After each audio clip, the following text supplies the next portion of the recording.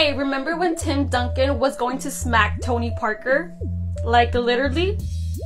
Back then, NBA players thought that European players were clumsy, soft, and prone to flopping. In 2001, Tony Parker came to San Antonio. Greg Popovich and Tim Duncan were not happy about it. Timmy even said, "We'll never win a title with a European point guard." He nearly gave Tony the silent treatment for their entire first season together. But teammates who are meant to be champions find a way.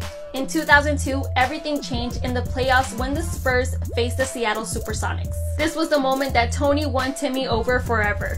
He averaged 17.2 points per game on 50% shooting versus Gary Payton, which was a rather big deal at the time. To be that young and perform that well against a defender that guarded Kobe and Michael Jordan, Tony revealed that it was that moment that Tim Duncan spoke to him for the first time. The rest is